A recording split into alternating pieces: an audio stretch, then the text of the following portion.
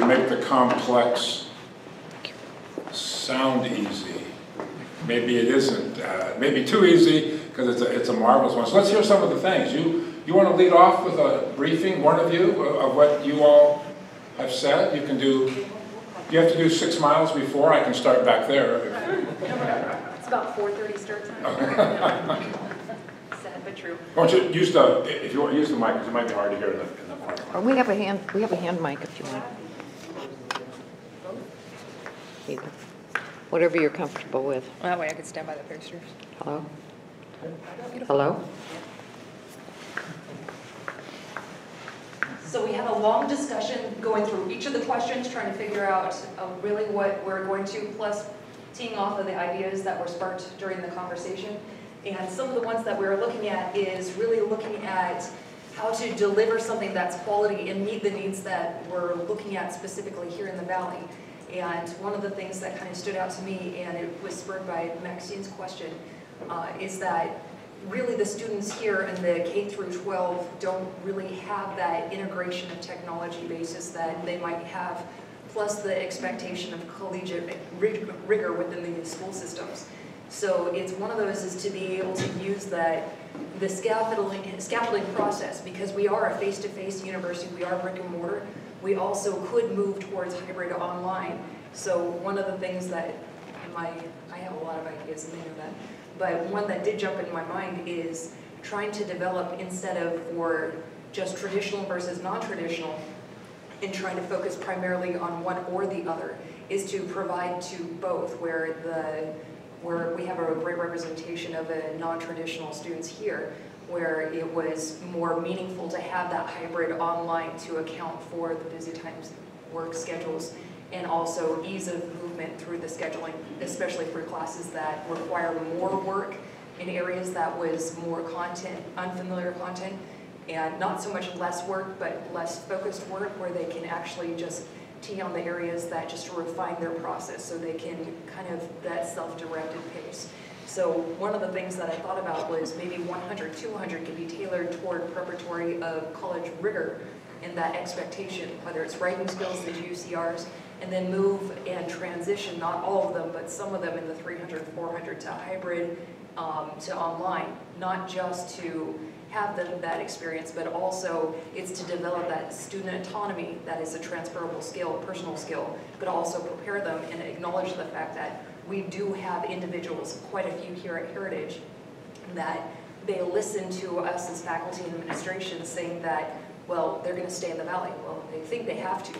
Well, it should not be our choice, it's their choice, and prepare them for both. So if we integrate that like stepping stone methodology of scaffolding to get them to that hybrid and to online coursework, they have that option to be able to do such a thing when they look at grad school. They could stay in the Valley and still go online, but that door is open to them. They'd be better prepared for that. Some of the other ones is talking about stagnation. Not everybody is really on the ball or on the mark to look at that. There is a transitional stage where it's painful, and sometimes it's more painful than some are willing to take. So being able to realize that the brunt of that is, if you have change agents, being able to see that and accept that and find some type of streamlined, as I've learned the power of communication, is very much necessary during that time frame, so everybody is on the same page. And the element of liberal, to answer the last question, liberal education, is that the power of that is, it goes back to the original mindset of what the whole Renaissance man is about, and not to be colloquial or gender biased, but it's that broad spectrum understanding from, it's not just understanding different viewpoints and content from different skills or backgrounds, but it's also to have a multi-perspective where you can look in, you can see something from a philosophical, you can see something from educational, you can see something from a psychological or a mathematical or artistic viewpoint, where you have that idea sharing. That's what the liberal arts provides, and you can gain that. You have where, I mean, even through virtual reality right now, you can take a tour of Rome, where how many individuals here have been to, I'm sure a lot of you, I haven't been to Rome yet, hopefully someday, But it's like, to be able to do that, we have things at our fingertips that we have access to that we just haven't really recognized, or even the notion thought of is possible, because we haven't really looked outside of, well, we haven't looked to the impossible. Thank you.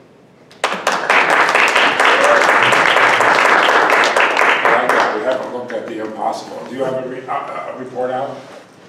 You guys goofed off, didn't you? That's okay. We discussed. We just didn't write. I know I have a legislator here, so I mean, they'll talk at the drop of a hat, but he's passing. He's passing to you, sir. You know, your point of little unexpected challenges, one of the, as we at Central move to more and more hybrid courses, we had to develop laptop checkouts, I mean quarter-long checkouts, and 24-hour computer labs. That we had stopped doing that because they were always empty and they were difficult to staff. But there's a high percentage, a surprisingly high number of students that don't have access to either a computer or to the internet once they leave the campus. So a lot of our discussion really centered around the last question about apprenticeships and that sort of thing. And Matthew was sharing some of his research and experience with the system in Germany. So we also talked about situations in Wisconsin, and I brought up the fact that in our teacher preparation program, we have one path that's an incredibly productive model, the residency model. However, we don't have the support for those poor men and women that are in the residency program who still have to feed their families. And so we really kind of focused on the whole apprentice part of it. Want to add anything to any of that? Sure. So one of the respondents in my research is a German-born technical college instructor, and he spoke about the difficulties in exporting that model to the United States, especially in states like Wisconsin that are anti-union. And part of the issue being, do we have a stable of employers who are ready and willing to mentor young people? And lacking that, you can't really mandate that educational institutions force people to do a lot of apprenticeships or internships. And so that's one issue. And the other has to do with pay. And so the tradition of unpaid internships is alive and well in our country, and it's highly problematic for a lot of young people, and that has to be addressed. Yeah, you know, there was a movement now, John may be able to remember this with greater clarity, maybe it was 10 years ago, even 15 years ago, that National Science Foundation funded, it was called, I believe it was Preparing Future Faculty. The notion being that probably the last surviving true guild in the United States is higher education. And most PhDs, not all, but most PhDs are, you know, bachelor's, master's, PhD, academic posting. And there isn't a lot of contact with industry along that, depending upon the kind of field that you're in. But all of the training that we get as faculty members is at a research university. Most of us don't work at research universities after we graduate, or at least not for our entire careers. So, you know, you talk about, you know, preparing teachers. We may not do a great job of that in higher ed. Preparing people to grapple with these sorts of issues. And we also have them focus for their career success on their discipline and on research in their discipline, not the holistic notion of what a student is. So some of the changes probably have to go way back to how we train ourselves to become academics, as we like to refer to ourselves. Yeah, great. Okay, so we took a slight detour from the questions that were on the board, and thinking a little bit about some of the ideas that Sean was sharing, we ended up really talking a lot about how our own hybrid courses that exist, and at this table we had quite a few examples, were innovative, and the strategies we're already using and that we might be able to develop to focus a little bit more on recruitment and retention of bachelor students in our various programs, and really with a focus on being responsive to them. What would be ideal? How do we decide how many hours in a hybrid class are in the classroom versus what's online? And do we need to change that for different courses, even within the same program? And how we might be able to do that and jigsaw that together. So we talked a lot about that, and we talked about the need for shell courses for those hybrid courses so that we have as much consistency and predictability for students as possible across programs, regardless of the class that they were taking. Now, let me ask a question. How many of you teach or have taught? Most of us, okay. Leave your hand up if you were trained sometime by your university or your discipline on how to create an online or a hybrid course. Pretty good. Pretty good. Pretty good. Many faculty have not, and that's one of the challenges we have. Faculty who want to do it don't know how to do it. I mean, they don't know how to create they know how to tape a lecture, videotape a lecture, but they don't know how to create. I sometimes joke that I think the disruptive moment where do you go, Sean? The true disruptive moment will be when Hanks and Spielberg create a MOOC on history. I guess they kind of do that from time to time, don't they? And they charge us $12 to see it. As soon as they figure out they could create a freshman class and charge $250 for their class, you know, let's get out of the way. So, ma'am. Okay, so we kind of discussed a number of different areas too, some around the question, some off topic as well. We were bad in that we didn't write it down in the center, but one of the things that we were sort of discussing was the topic of employers looking at drilling down past skills and really looking for students who were equipped and better prepared with soft skills, communication, different ways to become more professional employees, you know, having the knowledge to be able to come to a work environment and know how to, you know, be successful at a job. You know, that those kind of things are equally as important to many employers as the hard skills, quote unquote hard skills. Sean had mentioned this T model that I think is pretty, you know, apropos, where all the vertical of the T are those hard skills and the perpendicular of the T are the soft skills. And so employers are looking more for these T employees versus the ones that are just, what, the eyes, I guess? Yeah. The breadth and depth, exactly. Yeah. So, and you know, I think that also really speaks to the advantage of liberal arts education, you know, to that end. Also touching on what Ellie had spoken about in terms of the Renaissance way of thinking about the world more holistically and from many different vantage points. The importance of that, I think, is unfortunately overlooked in a lot of segments of our jobs. Yeah. And my experience in talking to employers that hire central grads is if the smaller employers, let's say the lighting constructions that are looking for construction engineers, for which an employee has a real big impact because they don't have a million of them, you know, that they really are looking for that whole person that's going to put value added, not for the very narrow skill they might bring. A larger company might be looking, at least in my experience. And because you didn't write it down, cookies are coming about too? They don't get a cookie. Watch them, watch them, watch them. You get their cookies. Okay. Go. Yes, ma'am, in the back. Good afternoon. The table, we had a really great discussion for education and workforce development primarily. Several of us are really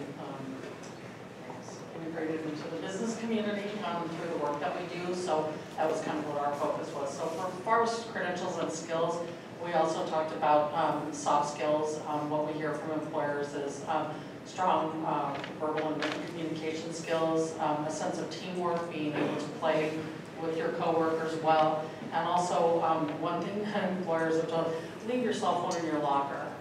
You know, that is a huge thing for some employers.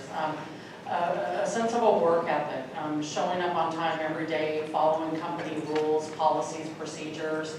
We had one employer that stated that with some of the younger workforce, that their experience has been that oftentimes it takes them 5 jobs before they finally catch on to that, oh, okay, this is something that is really important.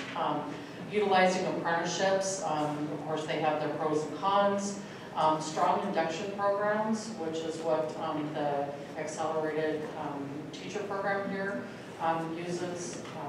You could probably speak more to that than I'm sorry. And then exposing kids earlier, not waiting until high school, maybe possibly going in. I'm really dating myself here, but I remember back in the day, we used to have career days where you could bring in mom or dad, and they would talk about what they did for a living and how they got there, their career path, that kind of thing. So bringing that back possibly. And for the future, some ideas that we had and talked about was more competency-based resumes rather than specific, I think you called them like laser-focused sort of resumes, competency-based, credit for life experience over specific industry experience, comparing a recent graduate to someone who's already been in a career for many years, and rethinking job descriptions and job requirements, employers like the degree versus experience, how can you weigh those out, and maybe even looking at some, competency-based assessment tools to, kind of flesh that out as well. So that's what we came up with. Thank you. Thank you. Any other comments that didn't come up, or any comments across the groups that anybody wants to make? Yes, ma'am. I'm not an educator. That means you know more than we do about this subject, doesn't it? I have worked in human resources. And my husband and I have both done the in-school and online courses. And I think one of the things that's been most advantageous, and especially for Marcus and his advanced degree, doing it online because he was on the road 97% of the time, is that he had an opportunity to connect with other professionals in other fields all over the country, and even in a couple of foreign countries, and really glean from what their specifications were and the experiences that they've had, and he found that invaluable. So I guess my thought is that rather than just have an online course that's specifically a specific university based, but if they could partner with other universities and gain information and experience from different areas of expertise and job experience, that might be more useful. Yeah, it probably would be. Difficult to, those things exist a little bit, but what we're really, I think, as an industry, kind of parochial. It's our course, it's our, transfer credits, and we probably shouldn't be. I think it's not to the advantage of the student, you're right. We really think about student credit hours and those sorts of things, but you're right, those kind of hybrid, not just hybrid, but multi-institutional courses, they exist, but they're not common. At least in my experience. But he found that very, very absolutely. I'll tell a quick story, and then I'll introduce Matthew. I think it illustrates a little bit of what we're talking about. I have one son, very traditional student. He went to a four-year university, graduated 4 years, wanted some greater skill sets, got his master's degree in 2 years. He's now teaching.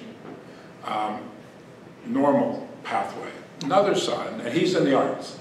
And my other son, our younger son, went to 3 universities in 3 years, picking ones that were the best for him at that time, and amassed a fair number of credits, a very bright man, and then dropped out because he realized he wanted to go into software engineering, but he couldn't find he had taken the courses in conceptual programming, object-oriented, et cetera, but he couldn't find anybody to help him in the language that he wanted to go. He wanted to start moving into virtual reality.